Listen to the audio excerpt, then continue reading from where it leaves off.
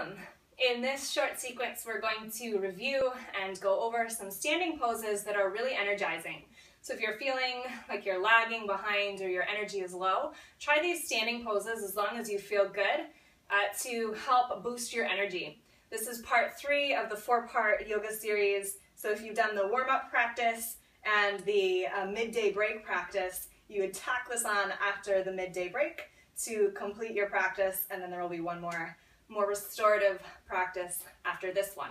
So let's start in downward facing dog. Lift your hips high, reach down through your heels, find a nice alignment in your downward facing dog. Take a deep breath in, deep breath out. Step your right foot forward in between your hands. Lower your back foot down to the ground, so pivot your foot so you have a nice engagement between the knife edge of your back foot and the mat. Warrior 2 is first. Press down into your right foot. Stack your shoulders over your hips. My back's going to be to you for the first one, but then I'll be facing you for the next round.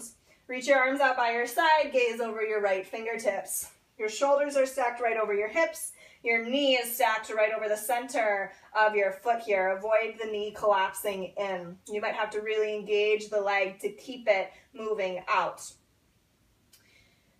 Lunge as low as you can here, but keep your knee stacked right on top of your ankle. I'm okay if it's back here, but it's not okay if it moves forward of your ankle. That can be damaging to your knee joints. Take a deep breath in here. Stay 3 to 5 breaths in each pose in your standing poses. Exhale, extended side angle. Reach forward with your right fingertips. Rest your forearm on your thigh. And lift your left arm up overhead. Gaze up over your top fingertips if that's comfortable. On your neck, gaze straight forward or lower your shoulder down towards your ear. Now your front leg is exactly the same as it was in Warrior 2. Keep pressing your knee to the outside edge of your right foot. And this time really press down into the knife edge. That's the pinky toe side of your back foot. You'll get a really nice stretch through the left side of your body here. If you do rest your forearm on your thigh, press into your forearm to keep length through the right side of your body and feel your right side engaged. Inhale, reverse warrior, lift up and back. Stay low in your lunge. You'll notice that my front leg, my right leg, didn't really move at all. I just moved the torso to lean slightly back, and then rest your left hand on your left leg. It's just a light rest. I'm not really putting any weight into my hands. Keep your shoulders in the same plane as your hips and reach up through your right fingertips. Lots of different gaze options depending on how your neck feels, and keep pulling your knee to the outside edge of your right foot. Take another deep breath in, deep breath out. Inhale, rise back up to your Warrior 2. Straighten your right leg now. Keep a micro bend in your knee to avoid locking the knee out. Triangle pose, reach forward with your right fingertips. When you can't reach any further, drop your hand down to rest on your leg. Just avoid putting any pressure onto your knee. So rest your hand on your shin or your thigh. Draw your tailbone down towards your ankle behind you and reach your top fingertips up overhead. Similar to extended side angle, we're reaching forward, but now your front leg is straight. You'll get a nice long stretch through the side of your body on the left side, and keep as much of a stretch on the right side of your body as you can. Maybe gaze up over your top fingertips. Take a deep breath in. Deep breath out. Reach your heart forward and up towards the ceiling to lengthen through your spine. Take another big breath in, and exhale. Release your hand down towards the ground. Step your right foot back to downward facing dog for a moment. Take a deep breath in through your nose and out through your nose.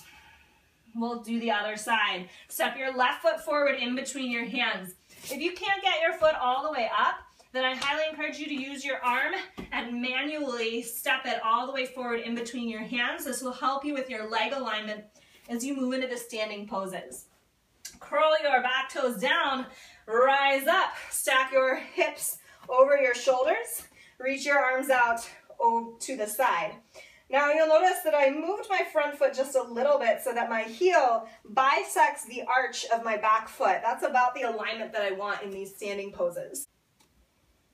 Important to pull your left knee to the outside edge of your left foot. Take a deep breath in here. Exhale, extended side angle. Reach forward. Rest your forearm on your front thigh. Take your back arm up overhead. Remember to stay low in your lunge. You've got those same warrior two legs. Press firmly into the knife edge of your back leg. Either gaze up over your top fingertips or down, whatever's most comfortable for your neck, and press into your forearm to lift your body up off of your thigh. Take a deep breath in, deep breath out. Inhale, reverse warrior, lift up and back. Keep little to no weight in your back hands. Your shoulders stay in the same plane as your hips. Sometimes it's easy to pull the shoulder forward or back. Just center them right over the hips. That will give you the most stretch through your side body. Remember about your left knee. Pull it to the outside edge of your foot and sink low into your lunge. Take a deep breath in, deep breath out. Inhale, rise back up to warrior two. Straighten your left leg. Keep a micro bend in your knee to avoid locking the knee out. Triangle pose. Reach forward through your left fingertips. Really challenge yourself here to reach as far forward as you can. When you can't reach any further, drop the hands straight down. Lift your top arm up. Avoid putting any direct pressure on the knee. Now, if you can reach your hands closer to the ground, that's okay, but it doesn't really matter. That's not the point of the pose. I want you to keep length in both sides of your body here. I can reach both of my arms up overhead and keep the length in both the left and right side of my body. This is huge core work. So I don't expect you to do that today. You don't have to, but as long as you can keep this length in the left side of your body in your triangle pose, the side of the body that's facing towards the forward leg, that will help you develop this strength over time so that you easily can lift both arms up overhead. Take another deep breath in here, deep breath out. One more big breath in for me. Then drop your hands down towards the ground. Frame your left foot. Step back, downward facing dog. Take a deep breath in your downward facing dog. Exhale, lower your knees to the mat. Stay your hips down towards your heels. And take 3 deep breaths for me. So these standing poses all help you build so much strength in your body, and hopefully you feel a little bit more energized than when you started, certainly more strong. If you're going to continue on with the rest of the practice, we have one more part, a little bit more restorative stretching poses, or you can go right back into your day and hopefully feel a little bit more wide awake and energized. Namaste.